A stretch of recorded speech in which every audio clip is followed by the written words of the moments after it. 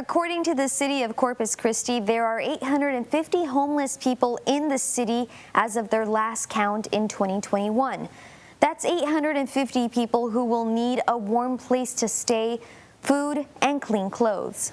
Homeless assistance programs provide funding to local governments and nonprofits to serve people affected by homelessness. In 2021, the city of Corpus Christi was awarded nearly $3 million. This year, the Salvation Army was given grant funding worth $104,000. Kyle Knudsen, the Social Services Director for the Salvation Army and the Homeless Issues Partnership Coalition President, says outreach has changed significantly in the last 5 to 10 years. Funding, of course, is what drives everything. I wish it wasn't. I wish everything was free.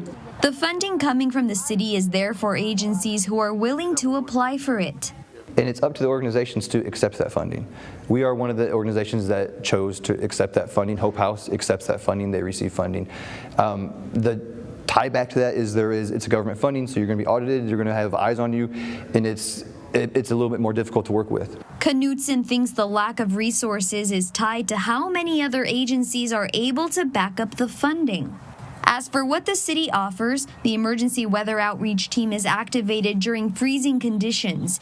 During this outreach, the team passes out beanies, gloves, blankets, and hand warmers. Offering the same services, Marilena Garza, who runs Free Store Corpus Christi, is asking the city to take more action.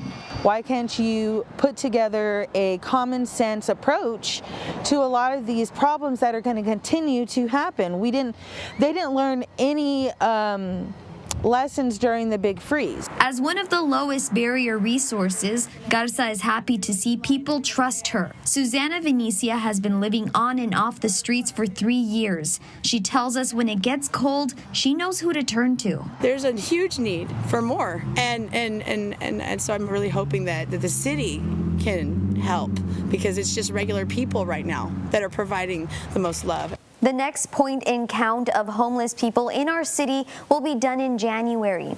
By knowing how many people need assistance, the city can provide more resources. For a list of overnight assistance in the city, head to our website, kztv10.com. For Action 10 News, I'm Victoria Valderrama.